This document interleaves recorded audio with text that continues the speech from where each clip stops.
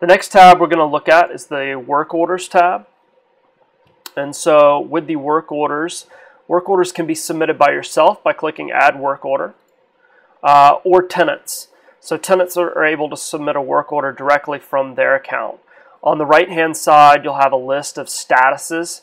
These are all customizable statuses.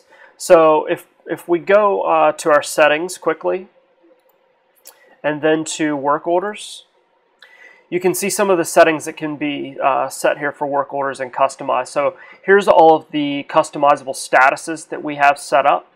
You can add your own status. And some particular details about this, you can set whether or not vendors are allowed to update this to the status, or whether or not this particular status is considered closed. And I'll talk a little bit more about the vendors allowed. The considered closed simply will mean that if a work order is assigned to this particular status, that work order is considered to be closed, and that is to be represented from both the tenant portal and the owner's portal as they see work orders in their status. Additionally, you can add custom form questions. So here's a couple examples of forms questions that have been added here. You can of course add a new one by clicking Add New. You can type in the question, and then you can select the input type. These input types will be the type that a tenant or yourself will be required to answer. If you choose required, that's an option. So maybe we want to set up, say, a checkbox. We want to say whether or not, will you be at home, for instance. And then, a tenant would have to check whether or not they're at home. Probably not the best example, but you get the idea. You can choose to show this particular question just to tenants or to yourself as well. So if this is only shown to tenants, then this question will not be shown. It won't be something that has to be filled out by yourself. So if we go back to work orders. So to dive into a work order, similarly to units and tenants, you'll just select that work order by clicking on it. This will bring up all the details of the work order. You can see any custom questions that have been answered at the top.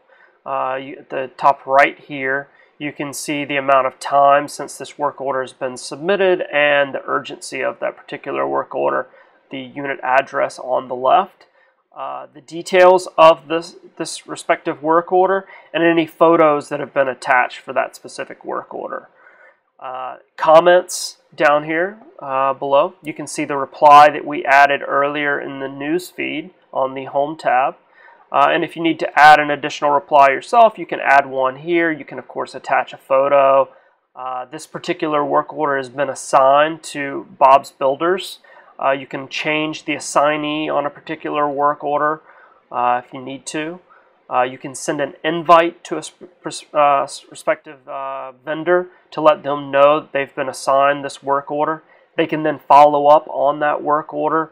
They will receive a unique link in their email saying that they've been assigned this particular work order. They can then click that link. They can add comments. They can update the status of it. And so that's where that particular status thing that I mentioned earlier in settings comes into play.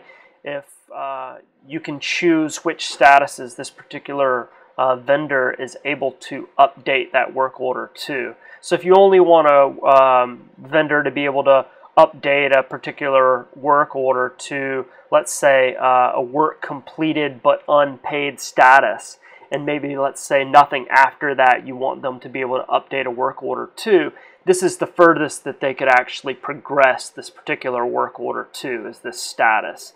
Then from there, you know that any further progressions are progressions that have been made by yourself or any other colleagues within your company. Some information on the right here about the particular actions available to you. You can edit this work order at any time. You can assign this work order to any vendor or colleague within your company. Document storage. So maybe you want to attach any bills or invoices that you've received from a particular vendor or any other important items. You can print this work order out if you need to hand that off to a vendor in-house, or you can change the status of it to one of these customizable statuses that we looked at, the priority of it, or you can even delete the work order if you just don't want it in your list. On the right, you'll also see the assignees. You can filter this list based on the assignees, and it'll automatically filter down based on that particular assignee. Work order stats, and you can also see some details about units that have submitted the most work orders over the past year. And of course you have the filter bar like many of our pages, so that you can directly start filtering your work orders very quickly. So, for instance, we can just start typing in the address of this unit and it automatically filters it down to this specific work order, and also selected it since there aren't any other results in this list.